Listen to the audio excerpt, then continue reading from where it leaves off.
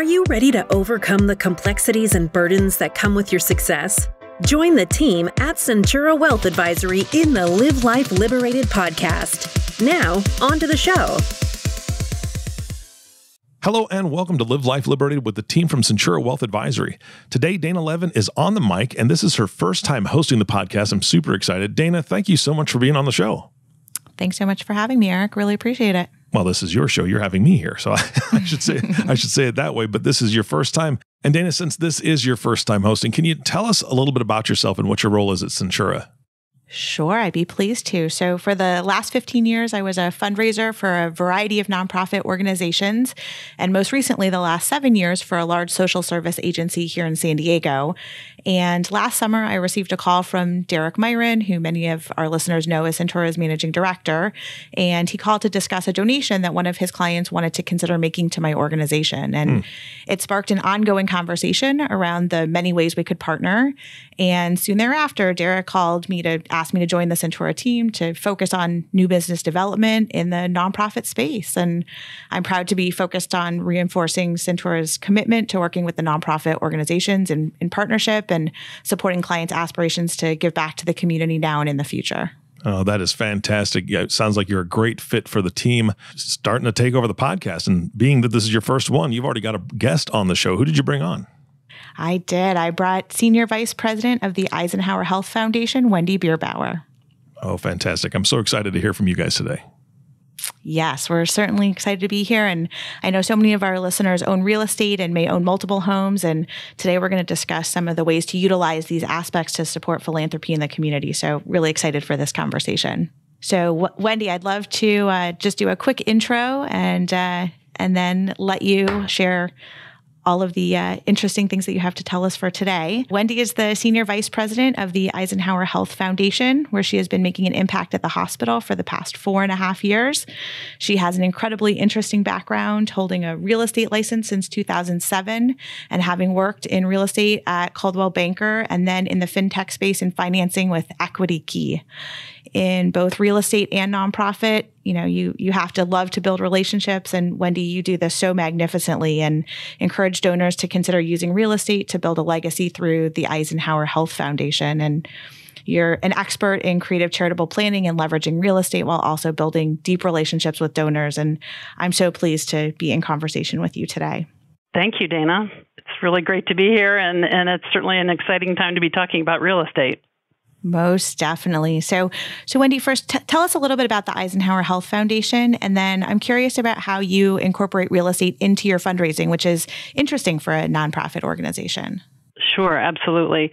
So Eisenhower Health is a hospital system based in Rancho Mirage, California. We are the only not-for-profit hospital in the Coachella Valley, and celebrating our 50th anniversary this year. So it's a great time to be at Eisenhower.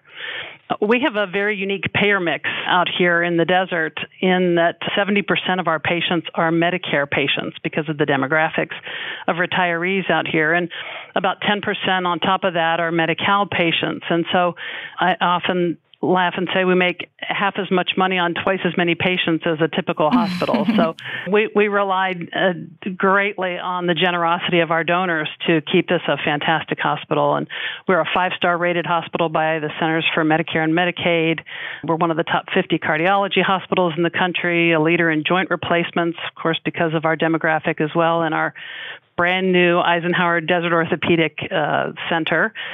So wow. It's a fantastic hospital made so only because of philanthropy and the generosity of our donors. And so it's exciting to be able to share with our donors a lot of different ways that they can support the hospital.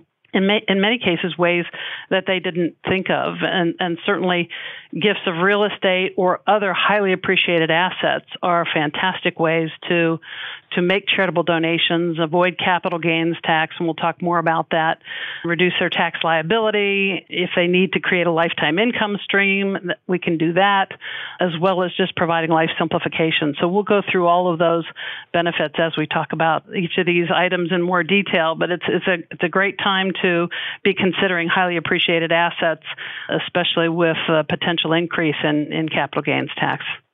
Certainly, certainly. And tell us a little bit about the unique real estate environment in the desert. How does it differ from other markets potentially? Well, like in most markets, it's on fire out here. Housing prices in Palm Springs, Rancho Mirage, and Indian Wells were up more than 30% over last year. So that's a pretty incredible increase. And while it's a mixed blessing, obviously that's a fantastic thing to be happening in a marketplace, but it certainly exacerbates any issues with capital gains tax if someone is getting ready to sell. The other thing that's really unique in this market is that many of the homes here are second and third homes for people, vacation homes.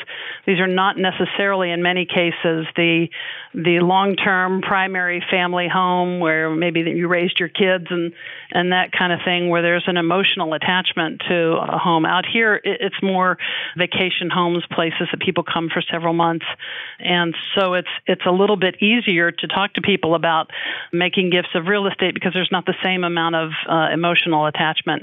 Additionally, in your second and third vacation home, the owners don't have the primary residence deduction from capital gains that they often have from their home, as we say, back home. So great asset to use for charitable giving. People often don't think about using real estate for charitable giving. So we have conversations with people about, do your children want to have this home long term?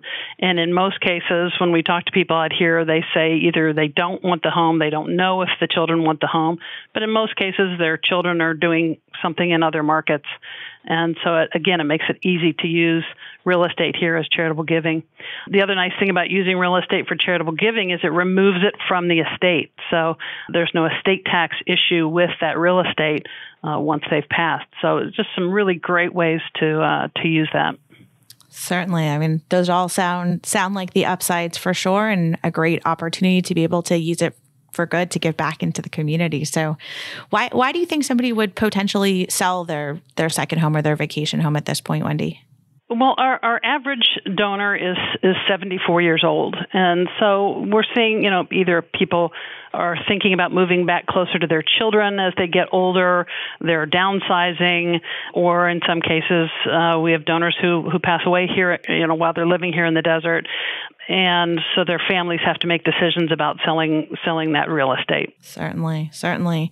And are you finding, especially with COVID, that as donors age and, we live in the interesting world that we live in right now with COVID, are people traveling, so much less? And so are you finding that people are even more willing to consider this type of donation structure? Absolutely. Again, in many cases, what's happening is people are moving here to the desert because they're simplifying their life. So maybe they had 3 or 4 homes around the world or country, and instead they're simplifying, and maybe they now have one home somewhere and a vacation home here in the desert, and that's it. And so we're also seeing a lot of people who are choosing to move here to the desert who are now able to work from home. And they would prefer to live here than maybe in Los Angeles or San Francisco, where they used to live. But because they can work from home now, they're choosing to live here in the desert. So it has really it made a huge difference in our real estate market here in a big way. Sure. No, that certainly all adds up. And as donors age and travel less, what are the options beyond just an outright traditional sale? So there are several different ways that we're using real estate for planned giving and even current giving. And those 3 ways are a gift and sale of real estate, and we'll talk more about each of these as we go, a charitable remainder trust from the sale of real estate, or even a retained life estate. And each of those are fairly simple ways to maximize the sale and or charitable use of real estate, and all ways that we can help people. But what's most important, Dana, is that if people are thinking about making a sale of a highly appreciated asset, specifically real estate, but in every case, a highly appreciated asset, they need to talk to the charitable organizations that they want to support before they sell. They need to talk to their financial advisor before they sell, because once they've sold, the options are dramatically limited. Too late. In how we can, it's too late to avoid the capital gains. So if you're thinking about making a sale, please talk to someone before you do that. And there are a lot of great ways that we can help to structure a gift and avoid capital gains. Excellent. I certainly hope that people have those conversations with their favorite nonprofit organization, because it's certainly a good option. But like you said, once you move things forward too far, too fast, it limits the opportunities. So for a gift or sale of real estate, a donor donates the home outright and gets a charitable deduction, correct? And are there key points that our listeners should know when gifting real estate directly to a nonprofit organization? Absolutely. So I'll give you two examples. One where a donor gifted a condominium outright, and then one where a different donor gifted a portion of the home. And in both cases, the donor's getting ready to sell a property. So let's go with the full gift. We have a donor who has a $400,000 condo here in Palm Springs that he was using as a rental property. He bought it for $100,000 back when the market crashed. And he's fully depreciated the condo. He's getting ready to sell it. Tired of being a landlord. And because it's in a high market, he thought, hey, this is a great time. But then he started looking at all the capital gains he was going to owe if he did sell it, and realized that if he gifted the condo outright to Eisenhower, he got a huge tax deduction that he got completely able to walk away, just handed us the keys and said, this is your problem now. He didn't have to pay any of the closing costs, none of the commissions. He just got a huge tax deduction and realized that he probably net out about the same thing in tax savings as he would have if he had sold the property. And he has none of the headaches of doing that. And he got to benefit a charity that he really cares about. So that's one great way to do it. And talk about life simplification. He handed over the keys and walked away. So wow, that sounds like a great setup. And it was a wonderful gift to the hospital. So, but then there are also people who gift a portion of their property. And again, it's so important to do this before you put the house on the market and before you accept an offer. It's got to be done before.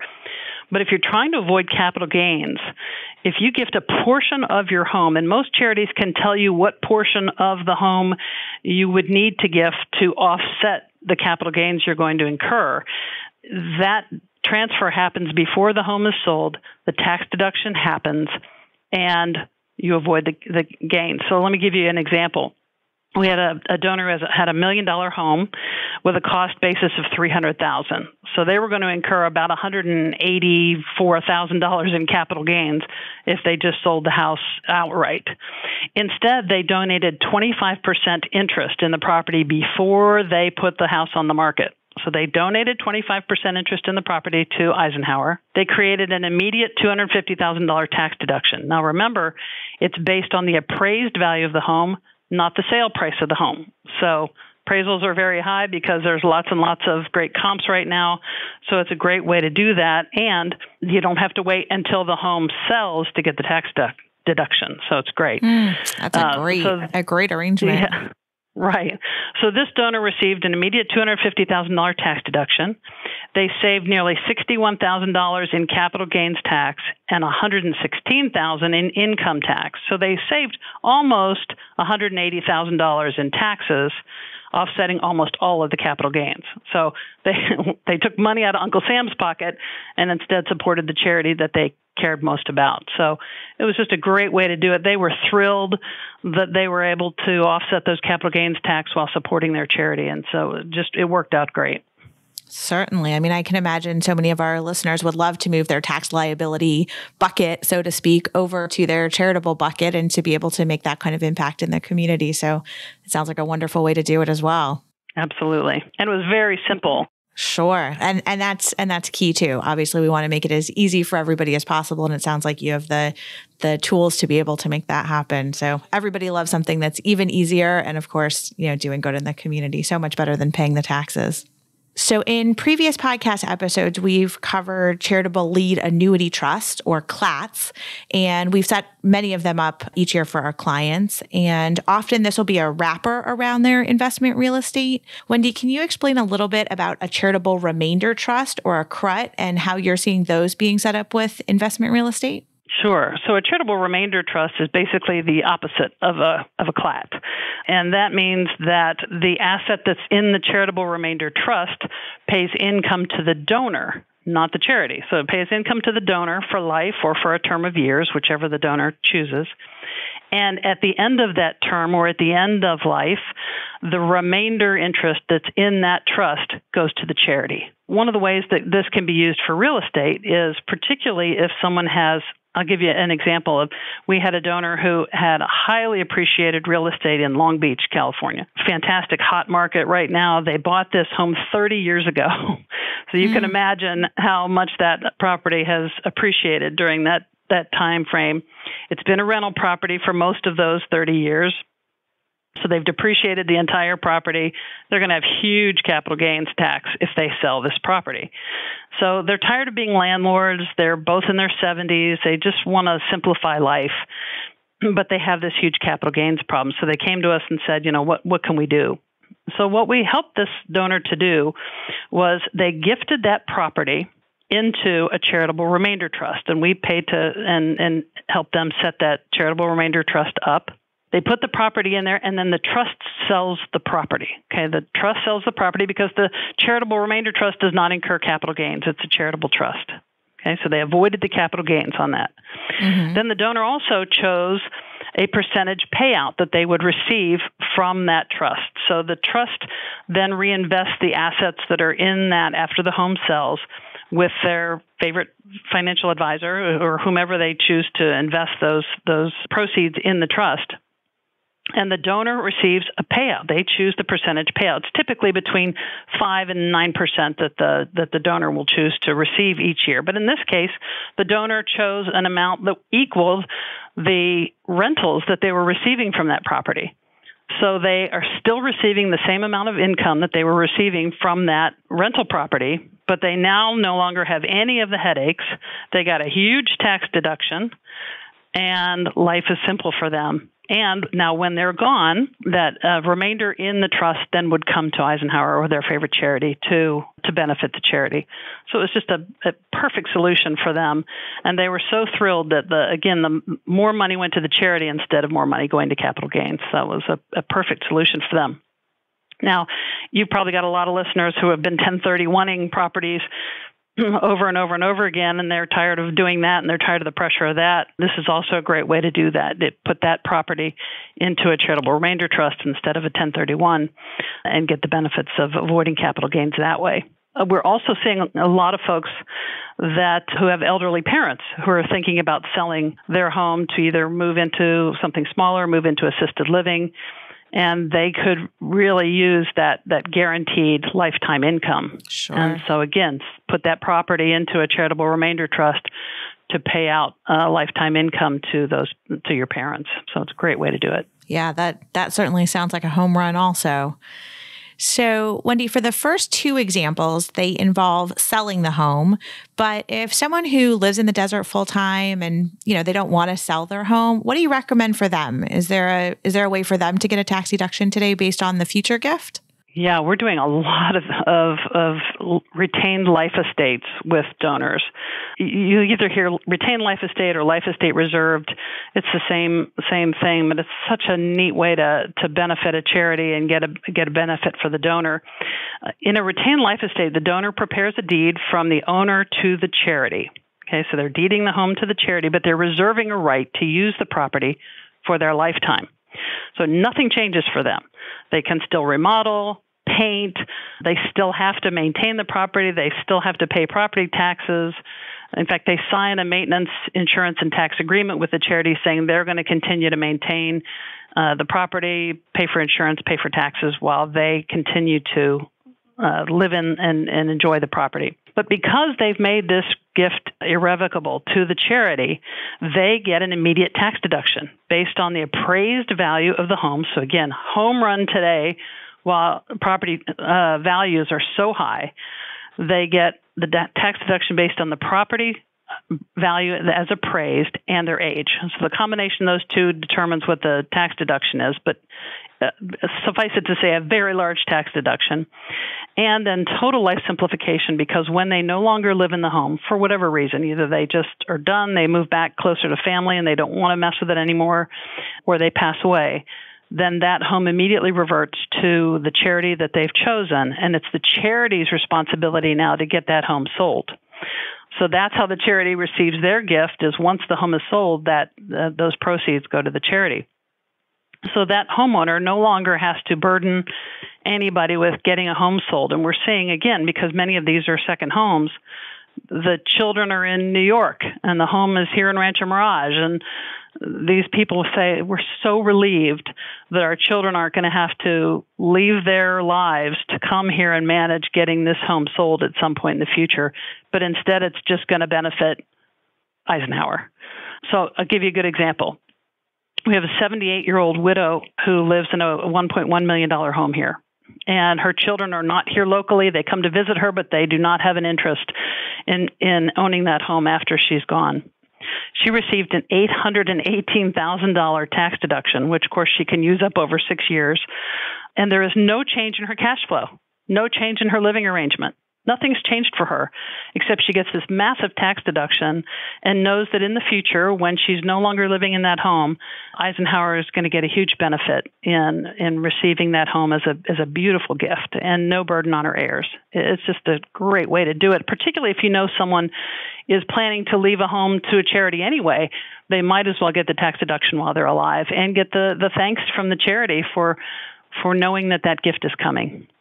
Certainly. Wow. That also sounds like a great arrangement. And like you said, nothing really changes for them in the short term in terms of, their day-to-day living, the bill pay, the maintenance, all of those things just remain unchanged. It's only really what happens at the end of either their lifetime or, like you said, when they're done with the home that, it gets to come back and benefit the hospital, which is phenomenal. So it's another really interesting way to structure it. Is that a popular thing for people to be doing these days? Do you see that often versus the other two examples of selling the home? It's certainly popular when we educate people that this is available to them because they love the idea of getting a huge tax deduction now without having to part with anything. It's a fantastic way. And as soon as we explain to them that nothing changes for them in terms of their ability to enjoy the home and do whatever they want to with the home, but they get that huge tax deduction now, it's very popular.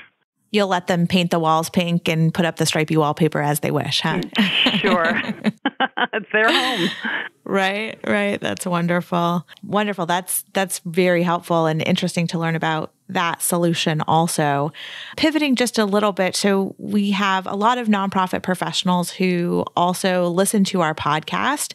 How do you recommend that they bring up conversations around giving real estate as part of an annual campaign or a planned gift with the donors in their organization? It's a great question. I think it's most important to just continue to reinforce with your donors that they talk to you before they make a sale of a highly appreciated asset. You have to keep reminding them of that so that they're really thinking about it automatically. But right before they get to sell something, they think, wait a minute, Wendy told me I should probably run this by her just because they may be able to help me save on taxes.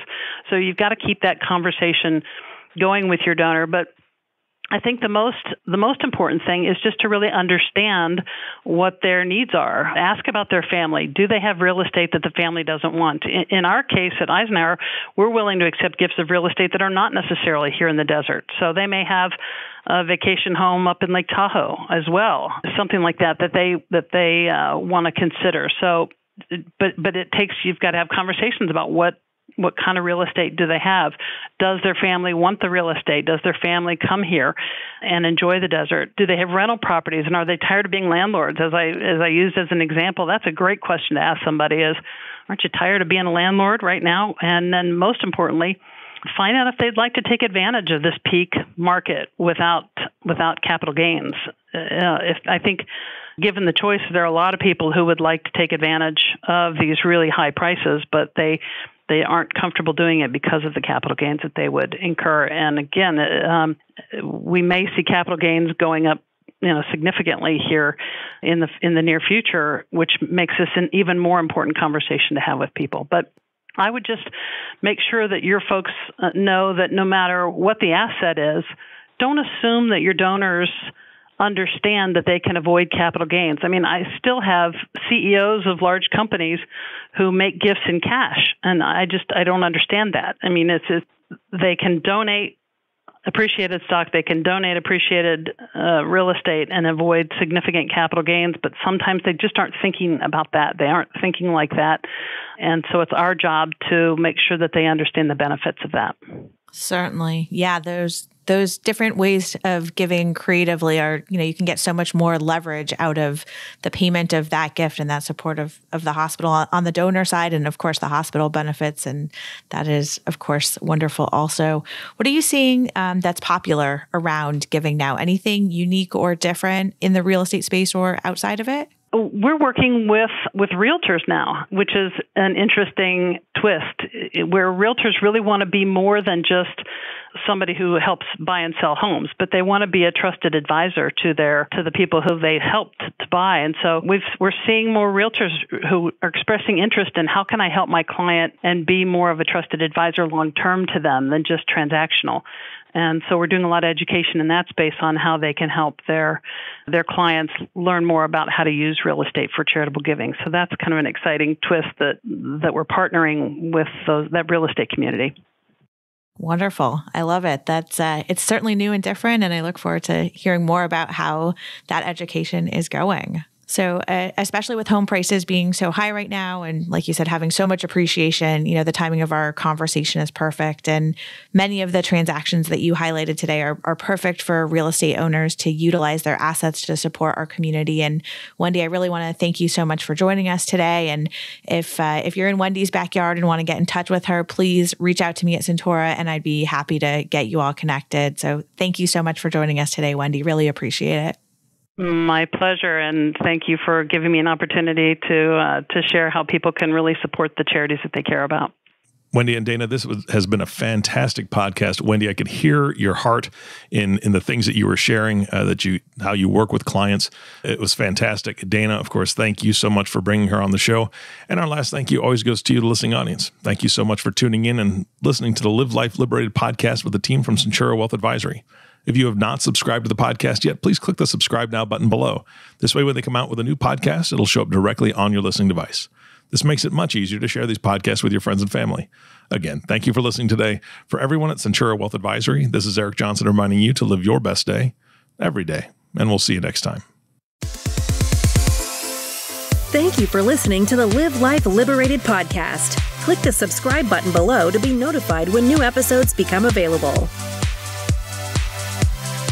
The information covered and posted represents the views and opinions of the guest and does not necessarily represent the views or opinions of Centura Wealth Advisory. The content has been made available for informational and educational purposes only. The content is not intended to be a substitute for professional investing advice. Always seek the advice of your financial advisor or other qualified financial service provider with any questions you may have regarding your investment planning. Centura Wealth Advisory. Centura is an SEC-registered investment advisor with its principal place of business in San Diego, California. Centura and its representatives are in compliance with the current registration and notice filing requirements imposed on SEC-registered investment advisors, in which Centura maintains clients. Centura may only transact business in those states in which it is notice filed or qualifies for an exemption or exclusion from notice filing requirements. Past performance is no guarantee of future results. Tax relief varies based on client circumstances, and all clients do not achieve the same results.